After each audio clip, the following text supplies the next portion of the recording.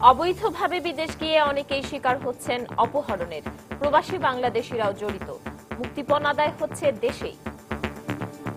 অন্য ফর্মে এখন এই কাজগুলো হচ্ছে। এটা একটা আন্তর্জাতিক কানেকশন আছে এটার মধ্যে। বাংলাদেশেরও কিছু এই রাস্তা যারা এই কাজ করছে।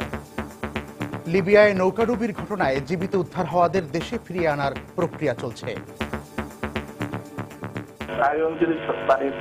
যদি আমাদেরকে গ্রিন সিগন্যাল দেয় তাহলে হয়তো আমরা ট্রাভেল ডকুমেন্ট ইস্যু করে আমাদের যারা অলরেডি সেন্টারে আছে তা আমরা আশা করছি অতি শীঘ্রই তারা মুক্তি পাবেন, তাদেরকে দেশের প্রত্যাবর্তন করতে পারবো। দেখছিলেন প্রধান শিরোনাম। দুপুরের সময় সঙ্গে আছে আমি পারমিতা হিম এবং আমি মিজানুর রহমান কবির। এবার অন্যান্য শীর্ষ সংবাদ।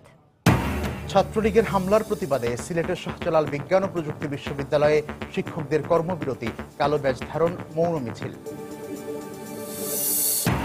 কুমিল্লার কোটবাড়িতে ট্রাক উল্টে 7 নির্মাণ শ্রমিক নিহত, আহত আরো 5। রাজধানীর খিলক্ষেতে ফ্লাইওভার থেকে পড়ে বাস খাদে। গ্যাস বিদ্যুতের দাম বাড়ানোয় চাপের মুখে মধ্য ও নিম্নবিত্তরা।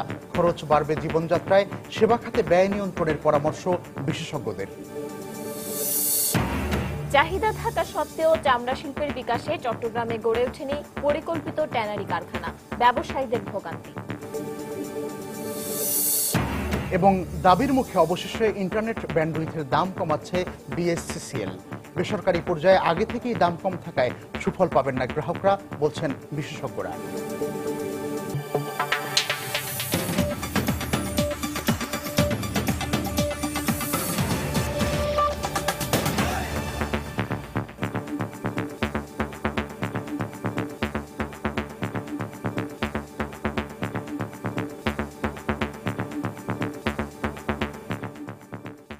বিদেশি অপরাধীদের সহযোগিতায় কিছু প্রবাসী বাংলাদেশি এদেশ থেকে যাওয়া ব্যবসায়ী ও শ্রমিকদের অপহরণে জড়িয়ে পড়ছে। পরে দেশের অপর কয়েকটি অপরাধী চক্র তাদের পরিবারের কাছ থেকে আদায় করে দিচ্ছে মোটা অঙ্কের মুক্তিপণ। এক্ষেত্রে অবৈধভাবে পাড়ি জমানো অভিবাসীরাই অপরাধীদের প্রধান লক্ষ্য। আর সংশ্লিষ্টরা বলছেন, দেশের প্রভাবশালীদের ছত্রছায়ায় চলছে এই মুক্তিপণ বাণিজ্য। এক্ষেত্রে অভিবাসন নীতিমালা বাস্তবায়ন, আইনের প্রয়োগ ও বিদেশি রাষ্ট্রের আইন শৃঙ্খলা রক্ষা বাহিনীর সঙ্গে যৌথভাবে কাজ করার পরামর্শ বিশেষজ্ঞদের। রিপোর্ট করেছেন তাফসির বাবু। বৈধ কিংবা অবৈধভাবে বাংলাদেশে প্রতি বছর ঠিক কতজন লোক বিদেশে যায় তার সঠিক কোনো পরিসংখ্যান নেই। সাধারণত দালাল চক্রের মাধ্যমে অবৈধভাবে যারা বিদেশে যাচ্ছেন তাদেরই একটা বড় অংশ অপহরণের শিকার হন। সাম্প্রতিক সময়ে ব্যবসায়িক কাজে বিদেশে যাতায়াত আছে এমন ব্যক্তিরাও এর শিকার হচ্ছেন। সম্প্রতি মালয়েশিয়ায় বাংলাদেশি এক ব্যবসায়ীকে অপহরণ করে প্রায় 28 লাখ টাকা মুক্তিপণ আদায় করে একটি চক্র। সংশ্লিষ্টরা বলছেন, বিদেশি অপরাধী চক্রের সাহায্য নিয়ে প্রবাসীরাই চালাচ্ছেন এই অপহরণ বাণিজ্য। দেশে অপর একটি গ্রুপ তাদের হয়ে আদায় করে দিচ্ছে মুক্তিপণ। আগের যে যারা সমুদ্র পথে মালয়েশিয়াতে যেতেন তাদেরকে যে মুক্তিপদ আদায় করা হতো যেই চক্র, সেই চক্রই হয়তো বা এটারই একটা কন্টিনিউয়েশন, হয়তো এটা অন্য ফর্মে এখন এই কাজগুলো হচ্ছে। ওখানে নানান রকমের গ্যাং অপারেট করছে, যাদের সাথে কানেক্টেড আমাদের বাংলাদেশেরও কিছু এই রাস্তা যারা এই কাজ করছে। এটা একটা আন্তর্জাতিক কানেকশন আছে এটার মধ্যে। এক্ষেত্রে বাংলাদেশে কিছু প্রভাবশালী লোকের তৎপরতা আর অপরাধীদের সঠিক তথ্য না থাকায় পার পেয়ে যাচ্ছে অপহরণকারী চক্র। এখানে যারা এই সবের সাথে জড়িত তাদের সাথে একটা প্রভাবশালী মহলের যোগসূত্র থাকাতে ল এনফোর্সিং এজেন্সি খুব একটা সুবিধা করতে পারতেছে না। যাদেরকে ক্রিমিনাল রেকর্ডের জন্য ফেরত পাঠিয়ে দেওয়া হয়েছে এক জায়গা থেকে, সেই মানুষগুলি কিন্তু আবার দ্বিতীয়বার চলে যান। তো সেই জায়গাটায় সরকারের কিন্তু অনেক বেশি এই দেশে সচেতন হওয়া দরকার যে কারা যাচ্ছেন। তারা বলছেন, দেশে মুক্তিপণ আদায়কারী চক্রকে শাস্তির আওতায় আনার পাশাপাশি বিদেশেও তাদের নেটওয়ার্ক ভাঙতে মালয়েশিয়া, সংযুক্ত আরব আমিরাত কিংবা লিবিয়ার মতো দেশগুলোর সাথে এই বিষয়ে তৎপর হতে হবে। জয়েন্ট পুলিশ ফোর্সের এক ধরনের ইনভেস্টিগেশন কিন্তু এখন আশু প্রয়োজন। তাদেরকে প্রকৃতপক্ষে ধরে নিয়ে এসে তাদের পানিশমেন্ট দেওয়া। সেকেন্ড হচ্ছে যে অভিবাসন নীতিটাকে প্রপারলি ইমপ্লিমেন্ট করা। যে সমস্ত জায়গায় বেশি লেবার ওরিয়েন্টেড সেখানে দূতাবাসকে আরো অ্যাক্টিভ হতে হবে। পাশাপাশি নাগরিকদের সচেতনতা বৃদ্ধির উপরও গুরুত্ব দেন বিশেষজ্ঞরা। ভেরিফাই হচ্ছে কিনা আমরা জানি। তাফসির বাবু, সময় সংবাদ, ঢাকা। এদিকে লিবিয়া থেকে অবৈধভাবে ইতালি যাওয়ার পথে সাগরে প্রাণ হারানো অভিবাসীদের বাড়িতে এখন শুধুই আহাজারি। মৃত্যুর জন্য দালালদের দায়ী করে দ্রুত নিহতদের লাশ দেশে ফিরিয়ে আনার দাবি জানিয়েছেন স্বজনরা। অন্যদিকে লিবিয়ায় বাংলাদেশ দূতাবাসের কনসুলার সময় সংবাদকে জানিয়েছেন, নৌকাডুবির ঘটনায় জীবিত উদ্ধার হওয়াদের দেশে ফিরিয়ে আনার ব্যাপারে উদ্যোগ গ্রহণ করা হয়েছে। জেলা প্রতিনিধিদের সহায়তায় আরও জানাচ্ছেন খান মোহাম্মদ রুমেল।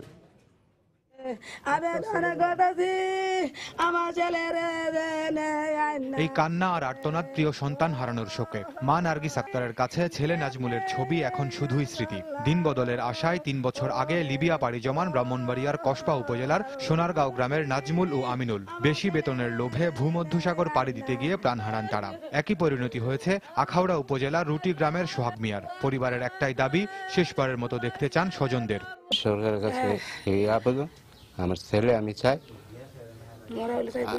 মরা হইলেও চাই, জীবিত হইলেও চাই। আমার আবেদন, আমার ভাইয়ের লাশ যেন আমার বাড়িতে আসে। লাশ সাউনের কোনো পথ আসেনি, আমি লাশ চাই সরকারের কাছে, আমি লাশ চাই। বছর দেড়েক আগে ভাগ্যের চাকা ঘোরাতে যুদ্ধ বিধ্বস্ত লিবিয়ায় পাড়ি জমায় মাদারীপুরের রাজৈর উপজেলার উত্তর হোসেনপুর গ্রামের গনি খালাসি ও তার ভাতিজা কামরুল। অবৈধভাবে সমুদ্রপথে ইতালি যাওয়ার সময় নৌকা ডুবিতে মারা যান তারা। পরে মোবাইল ফোনে তাদের মৃত্যুর খবর পেয়ে কান্নায় ভেঙে পড়েন স্বজনরা। একই দাবি কামরুলের স্বজনদেরও। তার লাশটা আমরা তাড়াতাড়ি পাই এবং আমরা যেন দেখতে পাই যে সে তাদের কবরটা আমাদের কাছে আছে। জমক 2টা মেয়ে, একটা ছেলে, প্রচুর খরচ থাকবো, আমি এখন কিভাবে সামলাবো। সরকারের প্রতি দাবি জানাই যে এই ধরনের কামকাজ যারা করে তাদের কঠিন শাস্তি হওয়া উচিত। 3.5 বছর লগে আর কথা হবে। প্রিয় সন্তানকে হারিয়ে শোকে বিহ্বল হয়ে পড়েছেন নোয়াখালীর সোনাইমুড়ি উপজেলার কাবিলপুর গ্রামের মুন্নার মা জাহেদা খাতুন। একই অবস্থা সেনবাগের চিলাদি গ্রামের গোলাম মাওলা ও বেগমগঞ্জের হাজিপুর গ্রামের সুমনের পরিবারের।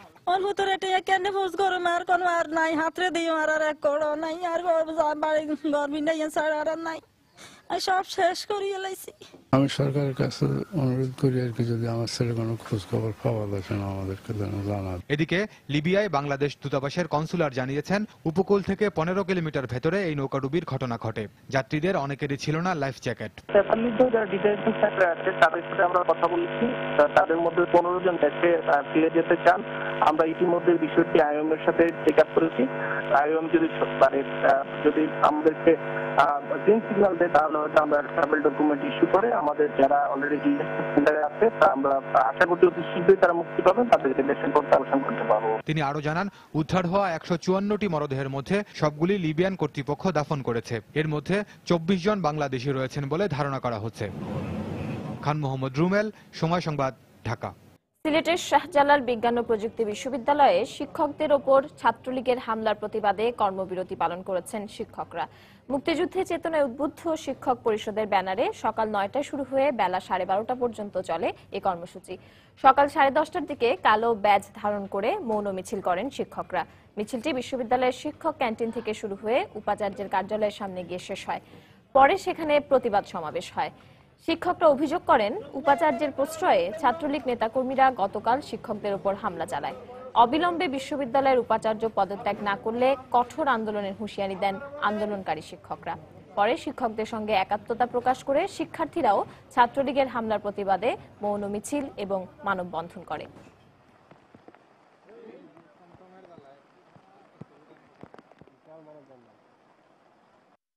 আমি এই ছাত্রদেরকে পড়িয়েছি, সেই ছাত্র আমার গায়ে হাত তুলেছে, ঠিক আছে, কষ্ট তো থাকে, কষ্ট কোনদিন যাবে না আসলে।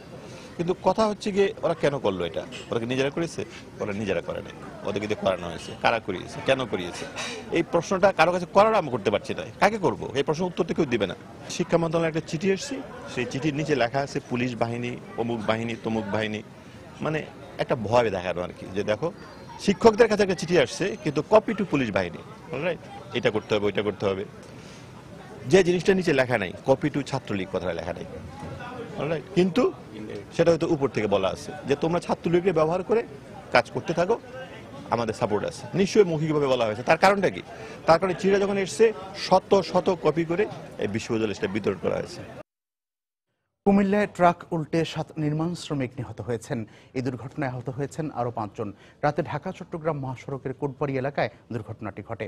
পুলিশের প্রত্যক্ষদর্শীরা জানান, চট্টগ্রাম থেকে 3 বোঝাই ট্রাকে করে গাইবান্ধায় যাচ্ছিলেন 12 জন শ্রমিক। ট্রাকটি কোটবাড়ি এলাকায় পৌঁছালে ওভারটেক করার সময় চালক নিয়ন্ত্রণ হারিয়ে ফেলে। এতে মহাসড়কের আইল্যান্ডে ধাক্কা লেগে ট্রাকটি উল্টে যায়। এ সময় দুর্ঘটনাস্থলেই 6 জন নিহত হন। পরে হাসপাতালে আরও 1 জনের মৃত্যু হয়। আহত 5 জনের মধ্যে গুরুতর 3 জনকে ঢাকা মেডিকেল কলেজ হাসপাতালে আনা হয়েছে। এদিকে নিহতের প্রত্যেকের পরিবারকে 10,000 এবং আহতদের পরিবারকে 5,000 টাকা করে অর্থ সহায়তা দেওয়ার ঘোষণা দিয়েছেন কুমিল্লা সদর উপজেলার নির্বাহী কর্মকর্তা।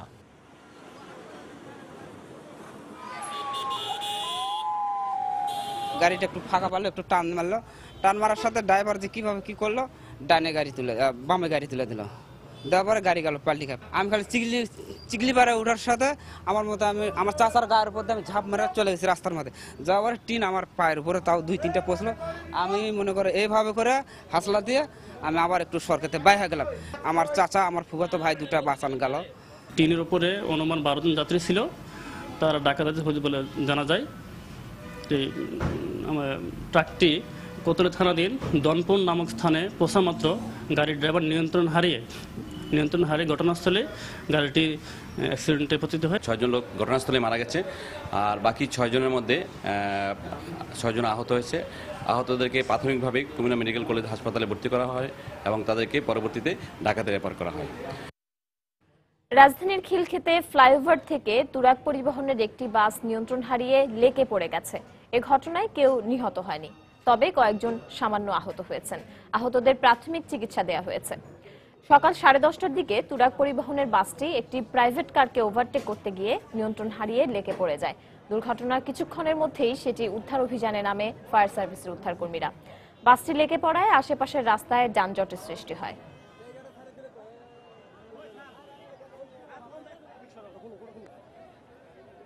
ফ্লাইওভার ডাল থেকে নামার পথে আপনার এখানে যে গার্ডারটা আছে এর পাশে নিয়ন্ত্রণ হারিয়ে খাদে পড়ে যায়। তো সামনে একটা প্রাইভেট কার ছিল, সম্ভবত ওইটাকে সেভ করতে গিয়ে অথবা ব্রেক ধরে রাখতে পারে না, সেভাবে আমরা খাদে পড়ে যায়। আর যতটুকু আমাদের নলেজে আসছে 3-4 জনের মতো ইনজুর্ড, এখনো হতাহতের কোনো খবর আমরা পাইনি। দুপুরের সময়ে আরো থাকছে জলদস্যুদের অত্যাচারে অতিষ্ঠ উপকূলের জেলেরা। অপহরণ করে নিচ্ছে মুক্তিপণ, আদায় না হলে ঘটছে হত্যার মতো ঘটনা। বিনিয়োগ বোর্ড এবং প্রাইভেটাইজেশন কমিশন একীভূত করার লক্ষ্য নিয়ে নতুন আইনের খসড়ার নীতিগত অনুমোদন দিয়েছে মন্ত্রিসভা। নতুন এই আইনের নামকরণ করা হয়েছে বাংলাদেশ বিনিয়োগ উন্নয়ন কর্তৃপক্ষ আইন 2015। এজন্য 17 সদস্যের একটি গভর্নিং বোর্ড থাকবে। এর চেয়ারম্যান হবেন প্রধানমন্ত্রী এবং ভাইস চেয়ারম্যান থাকবেন অর্থমন্ত্রী। এর আগে সকালে সচিবালয়ে প্রধানমন্ত্রী শেখ হাসিনার সভাপতিত্বে মন্ত্রিসভার বৈঠকে এই অনুমোদন দেওয়া হয়। বৈঠকে যোগ দেন অর্থমন্ত্রী আবুল মাল আব্দুল মুহিত, শিল্পমন্ত্রী আমির হোসেন আমু, বাণিজ্যমন্ত্রী তোফায়েল আহমেদ সহ মন্ত্রিসভার সদস্যরা। বৈঠক শেষে মন্ত্রিপরিষদ সচিব মোশাররফ হোসেন ভূঁইয়া সাংবাদিকদের বিভিন্ন সিদ্ধান্তের বিষয়ে জানান।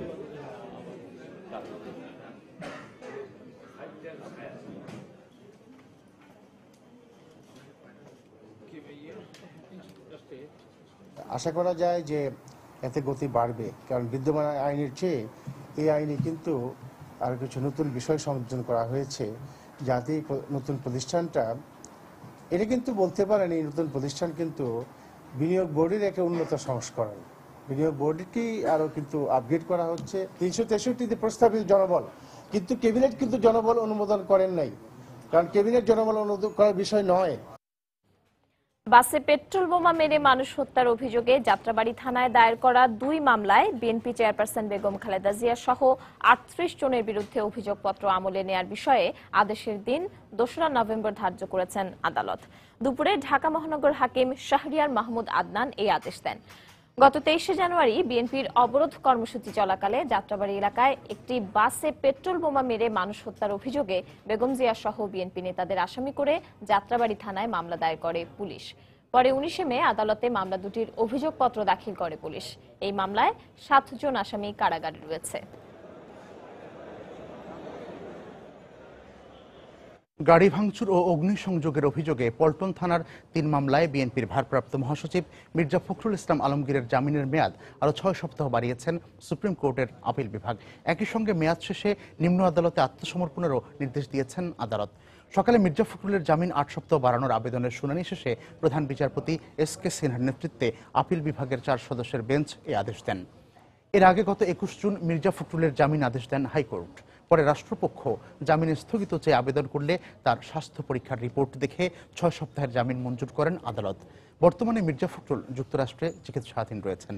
তার আইনজীবী জানিয়েছেন, এ সময়ের মধ্যে তিনি সুস্থ না হলে আবারও তার জামিনের মেয়াদ বাড়ানোর জন্য আবেদন করা হবে।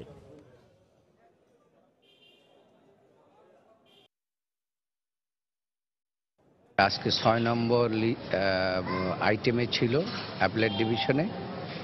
আমরা সেখানে শুনানি করেছি। আমরা বলেছি যে this court has inherent power to extend the matter. সরকার পক্ষ থেকে বলা হয়েছিল যে যেহেতু ম্যাটারটি ডিসপোজাব হয়ে গেছে, এই কোর্টের আর কোনো ক্ষমতা নাই। সমস্ত দিক চিন্তা করে আইন মোতাবেকই আরও ৬ সপ্তাহ তার যে আগের যে আদেশটি সেটা বাড়িয়ে দিয়েছে।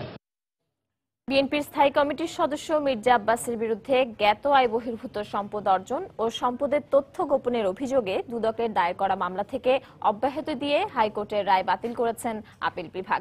সকালে প্রধান বিচারপতি এস.কে. সিনহার নেতৃত্বে আপিল বিভাগের ৪ সদস্যের বেঞ্চ এ আদেশ দেন। এর ফলে নিম্ন আদালতে মির্জা আব্বাসের বিরুদ্ধে মামলা চলতে আইনগত কোনো বাধা নেই।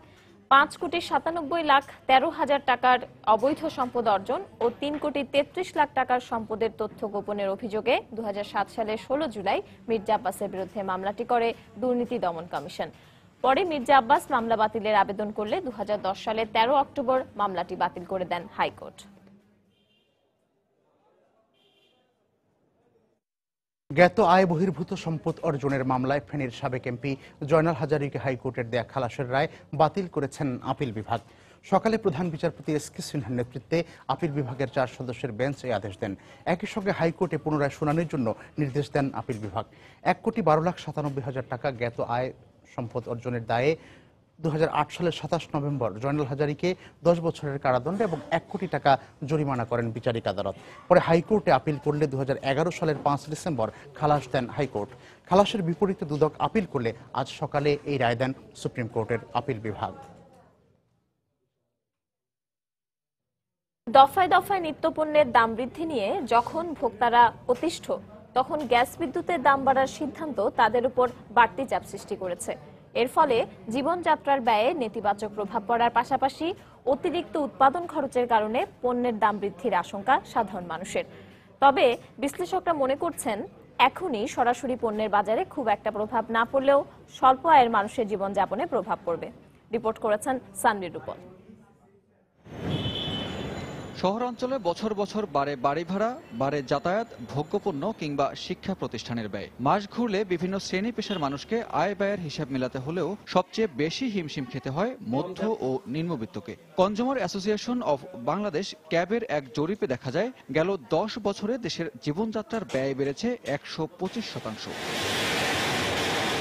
এই যখন অবস্থা, তখন বাড়ল গ্যাস বিদ্যুতের দাম। এতে গ্যাসের ২৬.২৯% দাম বাড়ায় আবাসিক গ্রাহকদের অতিরিক্ত ২০০ টাকা ও বাণিজ্যিক গ্রাহককে প্রতি ঘনমিটার ২ টাকা, রূপান্তরিত সিএনজিতে গুনতে হবে অতিরিক্ত ৫ টাকা। আর বিদ্যুৎ ২.৯৩% দাম বাড়ায় ৭৫ ইউনিট পর্যন্ত ব্যবহারকারী ২০ টাকা, ৬০০ ইউনিটের বেশি ব্যবহারে খরচ যোগ করতে হবে অতিরিক্ত ৩০ টাকা। ডাইরেক্ট ইনভলভমেন্ট যদি না হয়, সেক্ষেত্রে কিন্তু বিদ্যুৎ ইউজ হচ্ছে, অর্থাৎ প্রোডাকশন কস্ট কিন্তু বাড়বে। এইভাবে মানুষের সোর্স অফ ইনকাম তো অতটা বেড়ে যায়নি তাড়াতাড়ি, যেভাবে মানে এক্সপেন্ডিচারটা বেড়ে গেল। বছরটা শেষ হলে বাড়া এরপর সরকার জিনিসটা দেখেছে গ্যাস কারেন্ট বিল যে জিনিসটা হয়েছে, গ্যাসের সাথে সাথে অন্য জিনিসটা বাড়বো, তখন তো আর আমাদের চলার অনেক সমস্যা হয়ে যাবে।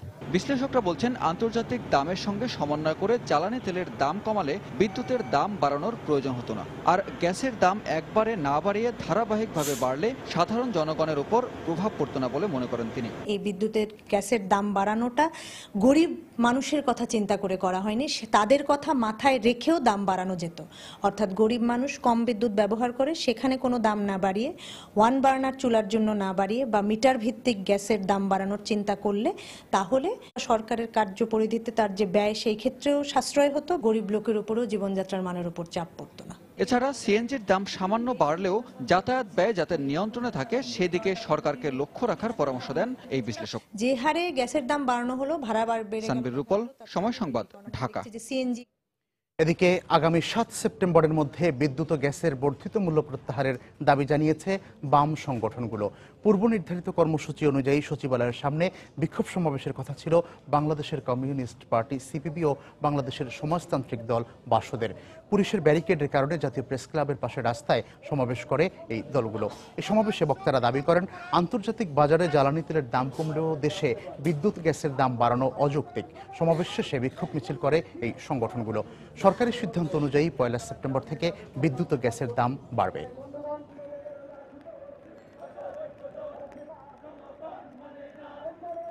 অবিলম্বে এই সিদ্ধান্ত প্রত্যাহারের আমরা দাবি জানাচ্ছি।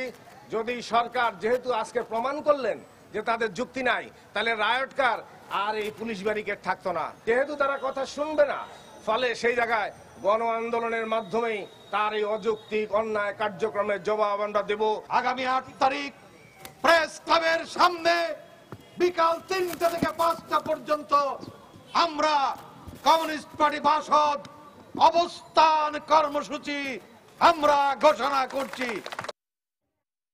বন্দরনগরী চট্টগ্রামে ব্যাপক চাহিদার পাশাপাশি প্রয়োজনীয়তা থাকা সত্ত্বেও চামড়া শিল্পের বিকাশে গড়ে ওঠেনি পরিকল্পিত ট্যানারি। স্বাধীনতার পর এখানে বিচ্ছিন্নভাবে 22টি ট্যানারি প্রতিষ্ঠা হলেও এখন এর কোনোটাই চালু নেই। সবশেষ 2 মাস আগে ইটিপি না থাকার অভিযোগে 2টি ট্যানারি বন্ধ করে দিয়েছে পরিবেশ অধিদপ্তর। এ কারণে চরম দুর্ভোগে পড়েছেন এখানকার চামড়া ব্যবসায়ীরা। রিপোর্ট করেছেন কমল দে। ঐতিহ্যগতভাবে চট্টগ্রাম অঞ্চলে অনেক বেশি পশু জবাই করা হয়। প্রতি বছর প্রায় 5 লাখ পশু কোরবানি দেওয়া হয় এখানে। ফলে স্বাধীনতার পর এখানে গড়ে ওঠে 22টি ট্যানারি কারখানা।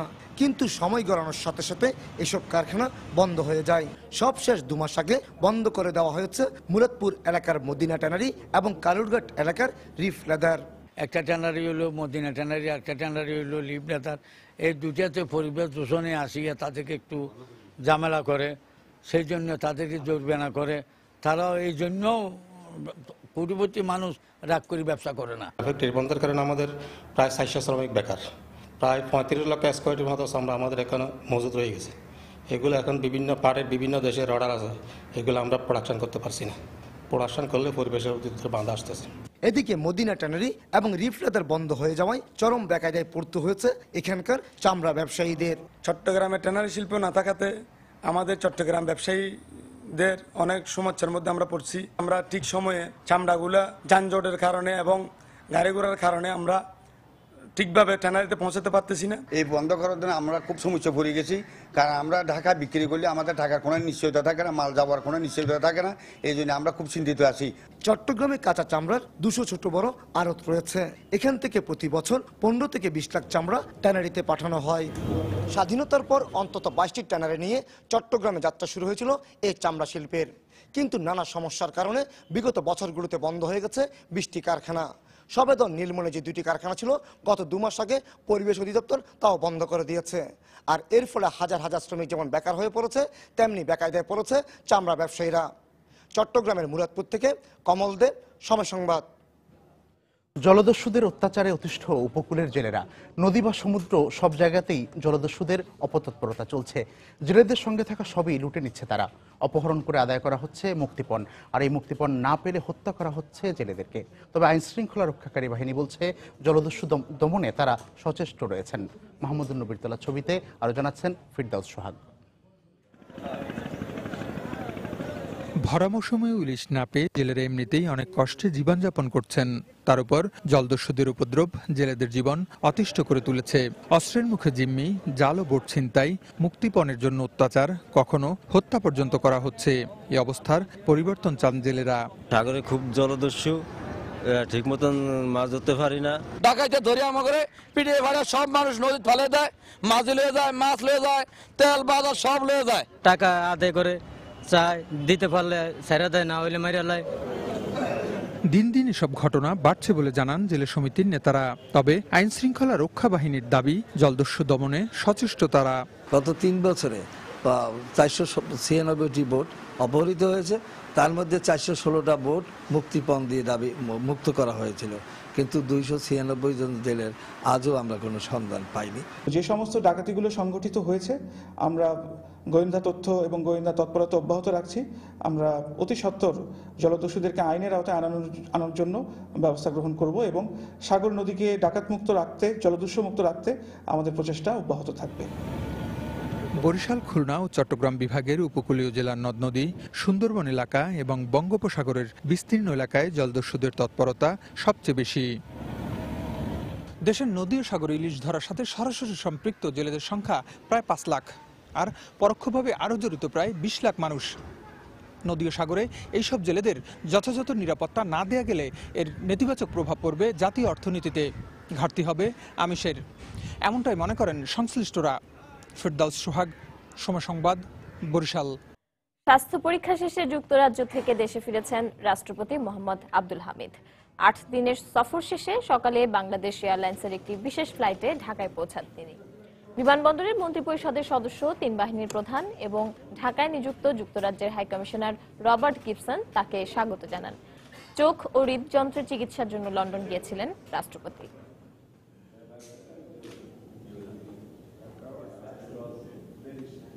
দীর্ঘদিন পর ইন্টারনেট ব্যান্ডউইথের দাম কমাচ্ছে রাষ্ট্রায়ত্ত প্রতিষ্ঠান Bangladesh submarine cable company limited BSCCL।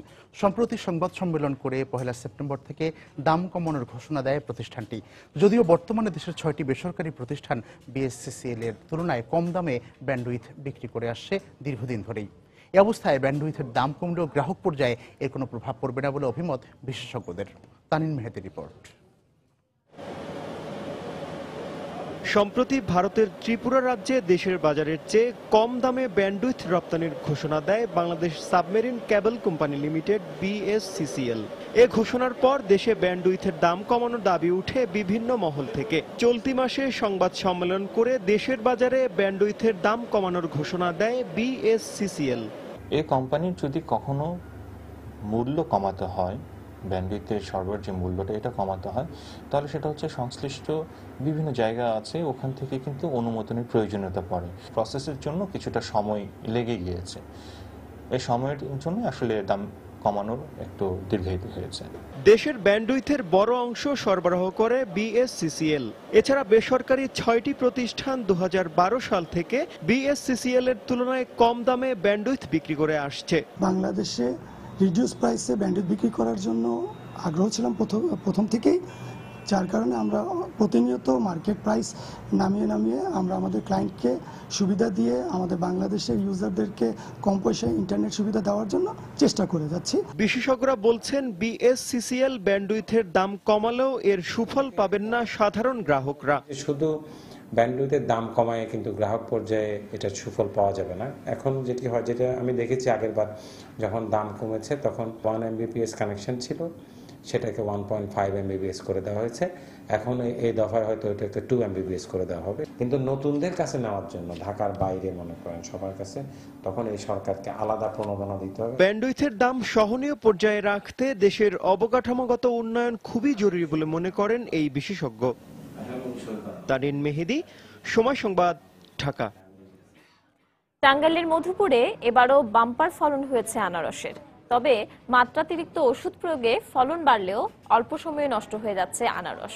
পাশাপাশি ফরমালিন আতঙ্কে সারা দেশে আনারসের চাহিদা কমে যাওয়ায় ন্যায্য দাম পাচ্ছেন না চাষিরা। তাদের অভিযোগ, কৃষি বিভাগের নজরদারি না থাকায় ক্ষতির সম্মুখীন হচ্ছেন তারা। তবে মাত্রাতিরিক্ত ওষুধ প্রয়োগ বন্ধে পরামর্শ দেওয়া হয়েছে বলে দাবি কৃষি বিভাগের। কাদির তালুকদারের তথ্য, রাশেদ খানের ছবি নিয়ে ডেস্ক রিপোর্ট। টাঙ্গাইলের মধুপুরের প্রত্যন্ত এলাকার জমিতে সারি বেঁধে চাষ করা হয়েছে রসালো ফল আনারস। বাগানে বাগানে শোভা পাচ্ছে কাঁচা পাকা ফলের বাহারি দৃশ্য। প্রতি বছরের মতো এবারও বাণিজ্যিকভাবে চাষ হয়েছে জলডুবি সহ নানা প্রজাতির আনারস। কিন্তু নির্দিষ্ট সময়ের আগেই আনারস পেকে যাওয়ায় তা বিক্রির জন্য বাজারে নিতে হচ্ছে চাষিদের। এ কারণে বাজারে পর্যাপ্ত যোগান থাকার পরও ন্যায্য দাম পাচ্ছেন না আনারস চাষিরা। এ অবস্থায় উৎপাদন খরচ ওঠানো নিয়ে শঙ্কিত তারা। চাষ ভালো হয়েছে, মধুপুরের মাটিটা খুবই ভালো, উর্বর মাটি, ফসল ভালো হয়। অন্যান্য বছর হিসাবে এবার মার্কেট কম, মোটামুটি বেঁচে থাকার মতো আর কি। কালার ছাড়া তারা মাল নেয় না, এটা তো আমগর দোষ না, যারা কিনে তারাই নেয় না। যারা কিনে খায় এদের মানসিকতার পরিবর্তন করতে হবে, তাদের কাঁচা ফল দেখলে নিতে হবে। এদিকে ব্যবসায়ীদের দাবি, মাত্রাতিরিক্ত ওষুধ ব্যবহারে আনারসের মান খারাপ হয় লোকসানের মুখে পড়তে হচ্ছে তাদের। তবে চাষিদের অভিযোগ, কৃষি বিভাগের সহযোগিতা না পাওয়ায় স্থানীয় ওষুধ ব্যবসায়ীদের পরামর্শেই ওষুধ ব্যবহার করেছেন তারা। মেডিসিনের জন্য এই অবস্থা আমাদের, কার আগে কার অবশ্য। সরকার মেডিসিন যদি বন্ধ না করে তাহলে পাবলিক পাইলে মেডিসিন দিবে। গেছ বছরের তুলনায় এবছর আমাদের ব্যবসা খুবই খারাপ চলতেছে। যেই দরে মাল কিনি ঢাকা নিয়ে সেই দরে মাল বিক্রি করতে পারি না। এখন আমাদের এই মালটা মনে করেন যে আজকে কিনে নেই, কালকে পরে মালটা কালো হয়ে যায়, মালটা বেচতে পারি না। অন্যদিকে উপজেলা নির্বাহী কর্মকর্তার দাবি, আনারস চাষে মাত্রাতিরিক্ত ওষুধ প্রয়োগ বন্ধে কৃষকদের পরামর্শ দেওয়া হয়েছে। আর পরামর্শ মেনে আনারস চাষ করলে চাষিরা ক্ষতির সম্মুখীন হতো না বলে জানিয়েছেন কৃষি বিভাগের এই কর্মকর্তা। গত 4-5 মাস থেকে প্রত্যেককে কয়েকবার করে এখানে এনে সমাবেশ করা হয়েছে। তারা অবহিত আছে যে এগুলো ক্ষতিকারক। যদি এই ধরনের কোনো অভিযোগ পাওয়া যায়, আমরা সঙ্গে সঙ্গে ব্যবস্থা গ্রহণ করব। যাতে এটা অতিরিক্ত ডোজ না দেয় সেই জন্য আমরা কিন্তু পদক্ষেপ নিচ্ছি। তবে আমাদের কৃষি বিভাগ আরও প্রচেষ্টা বাড়াবে যাতে করে এটা কন্ট্রোল করা যায় এবং চাষিরা যাতে দাম পায় এবং উৎপাদন বৃদ্ধি পায়। এবছর জেলায় ৯,০০০ হেক্টর জমিতে 2,34,০০০ মেট্রিক টন আনারস উৎপাদনের লক্ষ্যমাত্রা নির্ধারণ করেছে কৃষি বিভাগ। সময় সংবাদ, টাঙ্গাইল।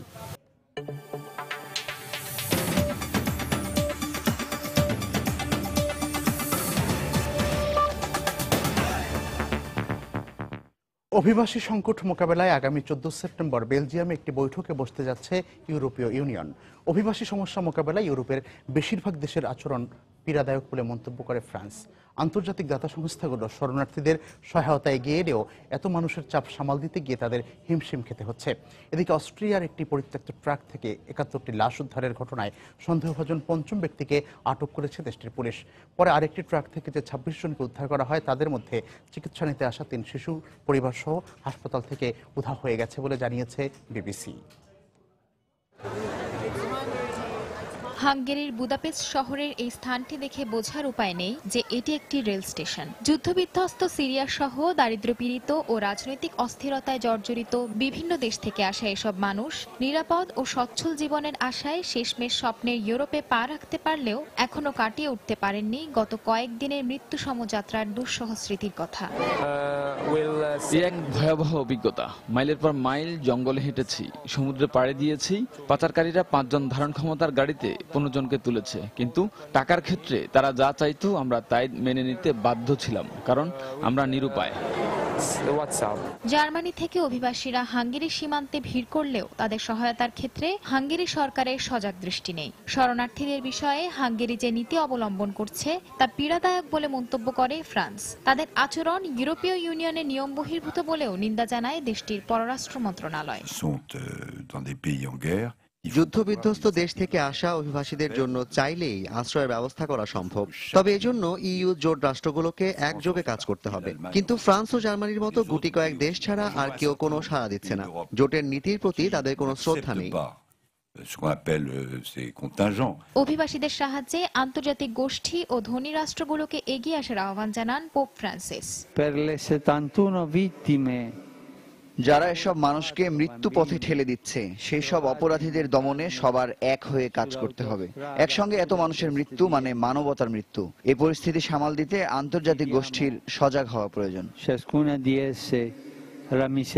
তবে মেসিডোনিয়ার গেভগেলিজা রেল স্টেশনে দেখা যাবে অন্যরকম দৃশ্য। এখানে আসা অভিবাসীদের অস্থায়ী শিবিরে আশ্রয় দেওয়ার পাশাপাশি তাদের জন্য জরুরি খাবার ও পানির ব্যবস্থা করেছে রেড ক্রস ও স্থানীয় ব্যবসায়ীরা। অন্যদিকে ইউনিসেফ শিশুদের মনের খোরাক জোগাতে সরবরাহ করছে খেলনা ও ছবি আঁকা সরঞ্জাম। বড়রা যখন সার্বিয়ার ট্রেন ধরার জন্য কাগজপত্র তৈরিতে ব্যস্ত, তখন শিবিরে অপেক্ষমান শিশুদের আনন্দ দিতে তাদের হাতে খেলনা আর ছবি আঁকার সরঞ্জাম তুলে দিচ্ছি। তাদের আঁকা ছবিগুলো আমরা এই শিবিরের স্মৃতি হিসেবে রেখে দেব। এদিকে শুক্রবার অস্ট্রিয়ার ব্রাউনাউ জেলায় একটি লরি থেকে যে 3 সিরীয় শিশুকে উদ্ধার করা হয়েছিল তারা পরিবার সহ হাসপাতাল থেকে উধাও হয়ে গেছে বলে জানিয়েছে বিবিসি। প্রায় 20 দিনের দুর্বিষহ যাত্রা, তার মধ্যে খাবার পানি ছাড়া দীর্ঘ সময় লরিতে গাদাগাদি হয়ে থাকার কারণে শিশুরা মারাত্মক পানি শূন্যতায় ভুগছিল। এজন্য তাদের হাসপাতালে ভর্তি করা হয়। এর আগে অস্ট্রিয়ার একটি পরিত্যক্ত ট্রাক থেকে 71 অভিবাসী লাশ উদ্ধারের ঘটনায় সন্দেহভাজন পঞ্চম ব্যক্তিকে শনিবার রাতে আটক করে হাঙ্গেরি পুলিশ। আটক ব্যক্তি বুলগেরিয়ার নাগরিক বলে জানা গেছে। এছাড়া মানব পাচারের সঙ্গে জড়িত সন্দেহে রোমানিয়ার আরও 2 নাগরিককে আটক করেছে হাঙ্গেরি পুলিশ। সঞ্জনা চৌধুরী, সময় সংবাদ।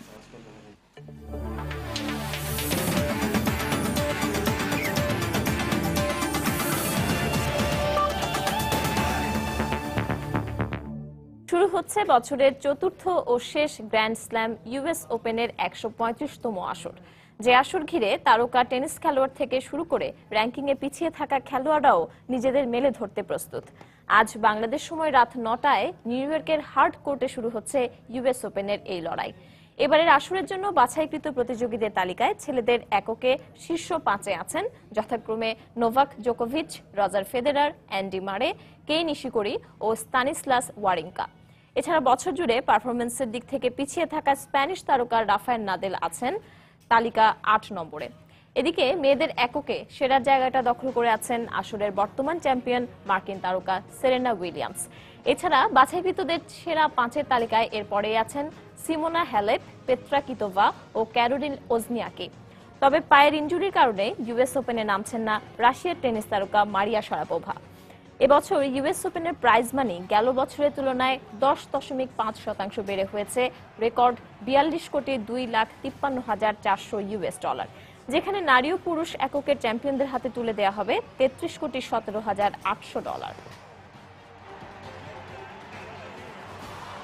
অস্ট্রেলিয়া ইংল্যান্ড টি-20 সিরিজ প্রসঙ্গ। কার্ডিফের সিরিজের একমাত্র টি-20তে স্বাগতিক ইংল্যান্ডের মুখোমুখি হবে সফররত অস্ট্রেলিয়া। আসন্ন 5 ম্যাচ ওয়ানডে সিরিজের আগে আত্মবিশ্বাস অর্জনে এই টি-20 ম্যাচেও জয় তুলে মরিয়া দুদল।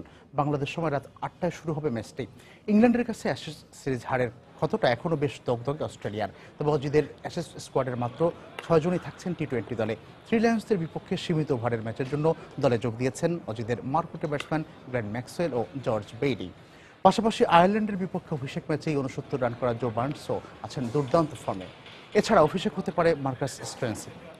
এর আগে ইংল্যান্ডের বিপক্ষে 12 দেখায় 7 বারই জয় পেয়েছে অজিরা। এদিকে ইংলিশদের জন্য চিন্তার নাম সংক্ষিপ্ত ফরম্যাটের ক্রিকেটের অধিনায়ক মর্গানের রান খরা। তবে সবশেষ 2টি সফরে টি-20 সিরিজ জয় থেকে অনুপ্রেরণা পেতে পারে ইংলিশরা।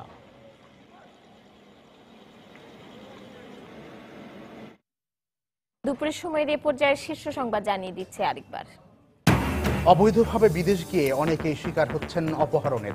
প্রবাসী বাংলাদেশিরাও জড়িত। লিবিয়ায় নৌকাডুবির ঘটনায় জীবিত উদ্ধার হওয়াদের দেশে ফিরিয়ে আনার প্রক্রিয়া চলছে। ছাত্রলীগের হামলার প্রতিবাদে সিলেটের শাহজালাল বিজ্ঞান ও প্রযুক্তি বিশ্ববিদ্যালয়ের শিক্ষকদের কর্মবিরতি, কালো ব্যাজ ধারণ, মৌন মিছিল। কুমিল্লার কোটবাড়িতে ট্রাক উল্টে 7 নির্মাণ শ্রমিক নিহত, আহত আরো 5। রাজধানীর খিলক্ষেতে ফ্লাইওভার থেকে বাস খাদে পড়ে গেছে।